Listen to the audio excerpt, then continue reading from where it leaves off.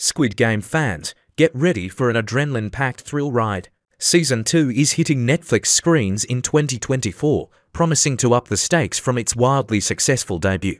Returning favorites like Seong-ji-hun, played by Lee Jung-jae, will delve deeper into the deadly competition's aftermath.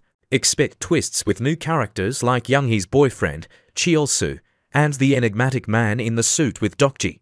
Detective Hwang Jun-ho, played by Ha-jun, might return, adding another layer of mystery. Plus, brace yourselves for 12 fresh faces joining the cast.